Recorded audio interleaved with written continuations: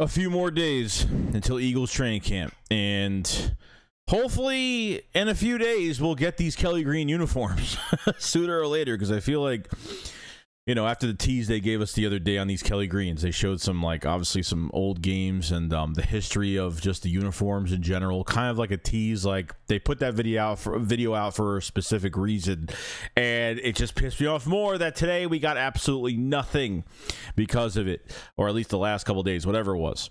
So I want to talk about, obviously, that, you know, and obviously what's going on with the Kelly green uniforms updated as of right now, and I want to talk about the running back position in general too, just because of the, you know, difference between the spending on Miles Sanders going to the Carolina and like versus the Eagles and what they're spending this year, and how excited we are for this running back core going into this year, and just want to kind of shed some light on all of that. So let's get straight into it. Because I've seen enough horror movies to know any weirdo wearing a mask is never friendly.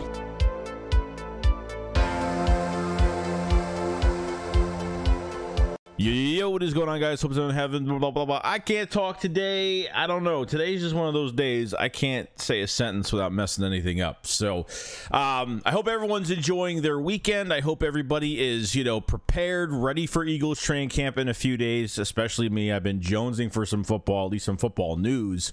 I mean, the only bit of news we had, like, since OTAs is really Dennis Kelly signing. I mean, other than that, that's pretty much it. It's all we've really been dealing with so far.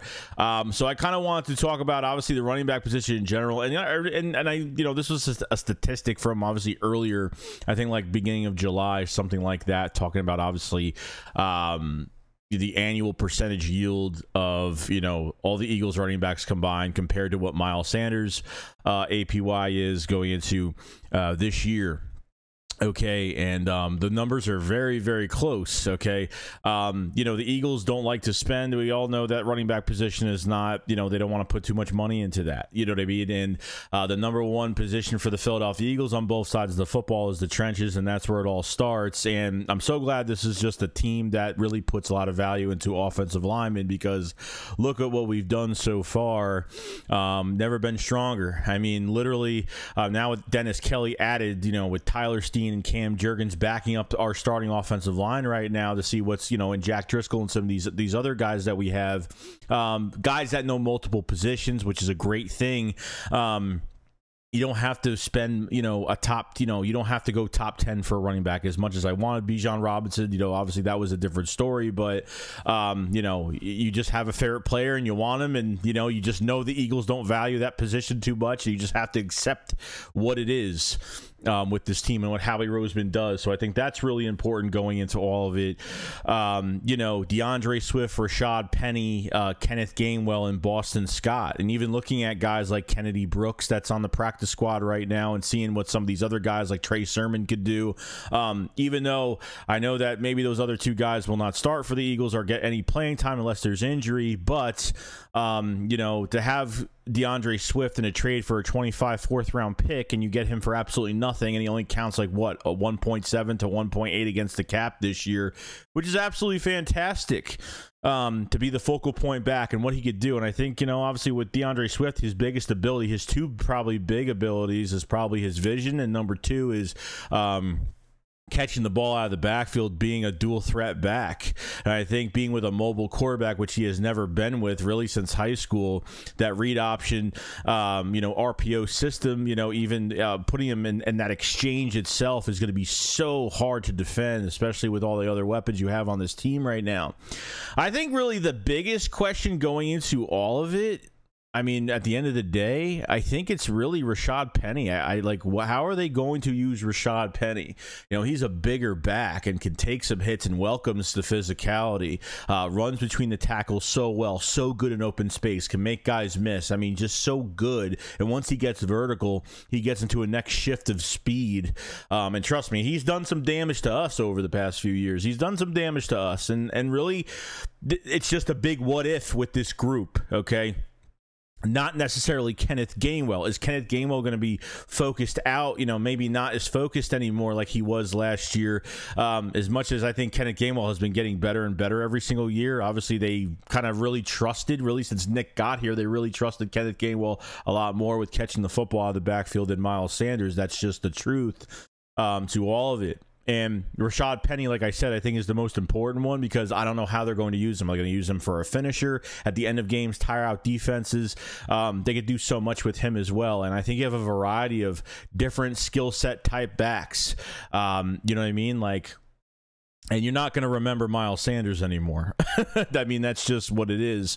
As much as I appreciate what Miles Sanders has done, realistically, the Eagles weren't going to pay him $6 million a year, which was very affordable. And you know, and they could have got it done. And I totally understand that. But when you're putting so much into your offensive line, you don't need. I'm not saying you could plug in any running back into this system, but you can almost do that, you know, and as long as they have somewhat of a, you know, a good skill set where they don't have to be a top tier player, they could be like a mid tier to between low to mid tier type player and still be very, very productive in this offense. Because if you can get DeAndre Swift or Rashad Penny or Kenneth Gainwell to the second level every single time they run the ball, it's going to be amazing. And I can't actually wait to see the check downs from Jalen Hurts to see, like, you know, if nobody's open, he checks the ball down to Penny or Swift or Kenneth Gainwell and see what they can do in open space. It's going to be, it's very unfair. And I think compared to 2017, compared to these other years that we've had with running backs, I mean, these guys stay healthy. I mean, I think one of these guys is going to be a 1,000-yard back. Not Kenneth Gainwell, but I think Swift can be a 1,000-yard back when 100% healthy. Rashad Penny can be a 1,000-yard back being 100% healthy. I think there's a good group here. Like I said, like Swift is the lesser of the injury-prone guys. Like, he missed only 3 games last year, so not really a big deal. You know, Kenneth, you know, obviously with Rashad Penny, you know, he only played 5 games last year, so you kind of have to keep that in the back of your head. Like, I'm expecting these guys to do a lot of work when it comes to these joint practices when we have full gear and we're facing Chicago and we're facing the Colts and getting those joint practices in. When it comes down to the preseason, expect these guys to take like almost a whole like few weeks off, you know, and not playing at all and keeping these guys ready and prepared, you know. And obviously they're going to be doing some stuff on their own, some individual stuff on their own for these running backs, you know, during the time and when we have preseason to when our season does start. Especially since the schedule is so important now, because the first week you face the Patriots and then you have like a double header on prime time in 1 week. So you have a short week going into week 1 to week 3 very fast. So you have to be prepared for that short week when you have especially two primetime games on back-to-back, you know, short, you know, a short week, which is going to be, you know, we're going to need these running backs a lot, you know, and get that short week out of the way. I'm actually glad that it's happening really early. So we're going to be seeing 3 football games pretty quickly in the next in those first 2 weeks. So it's going to get kind of crazy. So keeping those guys fresh is going to be really important. And obviously Nick doesn't have mini camp. They're one of what the Eagles are one of 3 teams that doesn't have the mini camp, you know, before training camp. You know what I mean? Which I think has worked out. I obviously when Nick got here, I was a little nervous of that and keeping these guys fresh. But I think it's really so far it has really helped us tremendously.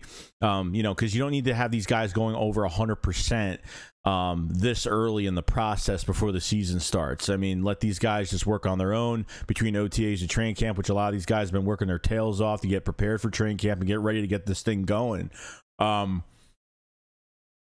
You know, he won't be in full pads for a while, so, you know, for a little bit of time. So obviously give it a little time, and you know, we'll see what the real competition is going to be like when those full pads come on. You know, we might overextend ourselves too much when it comes to some of the news that comes out of training camp, and like, you know, with certain players and maybe playing bad, or maybe we worry about certain things. So I wouldn't make a big deal. But not to go off topic with all that, but with the running backs, I think it's going to be very, very important for at least going into training camp and keeping these guys fresh for the first 2 weeks of the season, which in 2 weeks you have 3 games technically. You know what I mean? I think the Patriots game is a middle afternoon game, and then you got 2 prime times. I think after that, I could be wrong. I thought the first 2 weeks you have like 3 games, which is kind of nuts. So on short weeks, keeping the running backs fresh, and I can't wait to see what they have in store and what Brian Johnson has done in his resume. What he's done every time, you know, Brian Johnson has worked with quarterbacks, they became majorly successful. With Shane Steichen, Jalen Hurts has become very successful, but now with Brian Johnson at his side, I think he's only going to get better, and that's really scary at this point. due time, we'll see what happens. But I have no pressure on this offense at all. Like, I feel like we're going to do really well this year, and I feel like it's going to be a high-powered offense. It's going to be better than last year.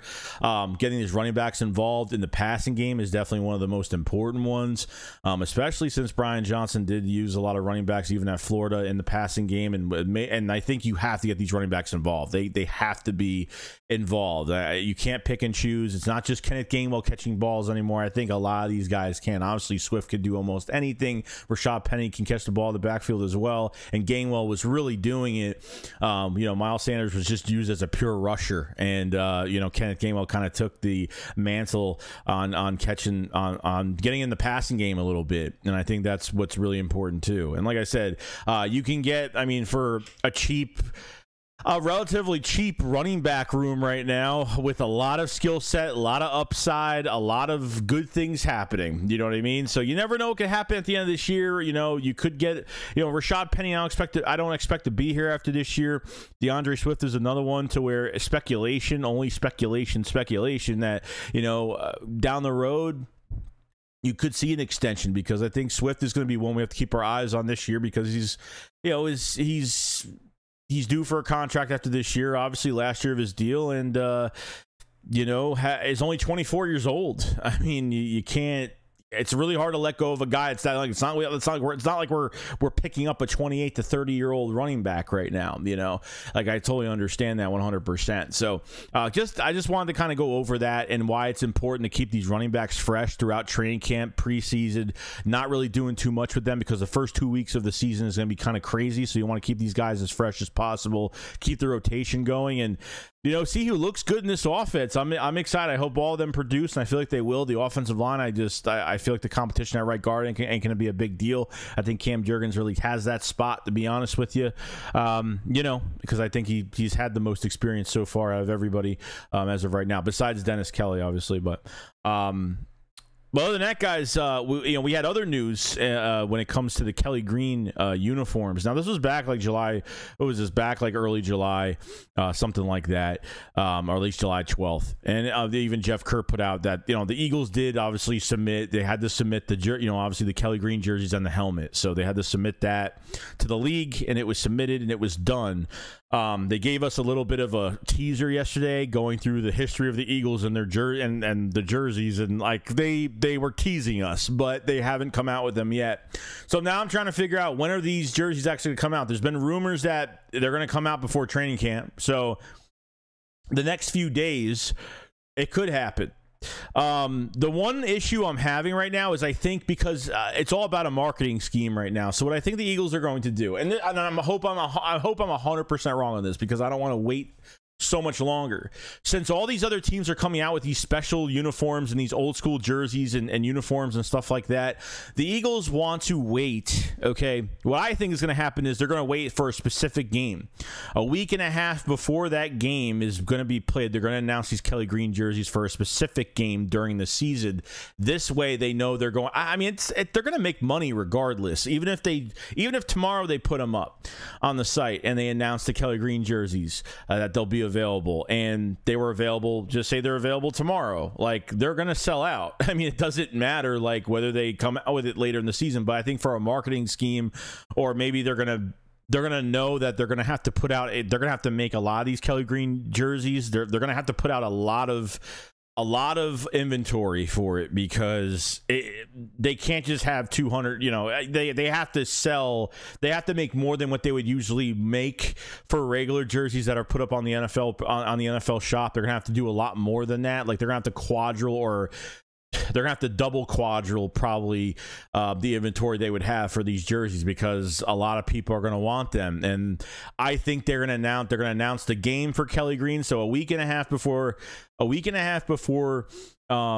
play our next game, they're going to announce for that game that we're wearing Kelly Greens and make it somewhat special for that game specifically. And they're gonna make people buy them from a certain time to a certain time. Not saying they're never gonna be available. They're gonna force people to buy them so they wear them to that specific game, which is gonna cause more sales in the effort of that whole situation. So That's how I feel of how they're going to do it. I could be wrong. I hope I am wrong because I wish, the rumor is before training camp. It's been third-party rumors before training camp. Nobody official has said they're going to come out before training camp, but a lot of third-party rumors said before training camp is going to be the most realistic thing right now. So, I mean, hopefully, because I'm ready. Take my money right now. I'm ready to buy at least one jersey right now, at least get my hands on one for now, and, get prepared and get ready and get a Kelly Green hat and all that great stuff. They're going to be selling a lot of other things and see how modernized that jersey actually looks, and just see if they modernized it or they kept it very old school. So, obviously, it's going to look a little different because we haven't worn these things in a long time, in a while, really. So, So, other than that, that's pretty much it. We talked about the running back room, what I think they should be doing, obviously, between training camp and obviously the first 2 weeks of the season is going to be kind of nuts. They have to keep these running backs fresh, and excited for that room in general, and obviously the cost and how much they put into the offensive line, and that's why they don't value running back too much. I think we all know this as Eagles fans, why they don't put money into that position. And the Kelly Green uniforms. Let me know what you guys think. When do you think they're going to release them? Do you think they're going to release them during the regular season for a specific game to make it a special moment, or do you think they're just going to during training camp or before training camp, they're just going to put them on, announce it, and just let people buy out of their mind? You guys let me know. But other than that, guys, that's pretty much it. You guys have a fantastic weekend, and I'll see you guys on the next one. Shakes, what up, follow, so peace out, guys. Peace.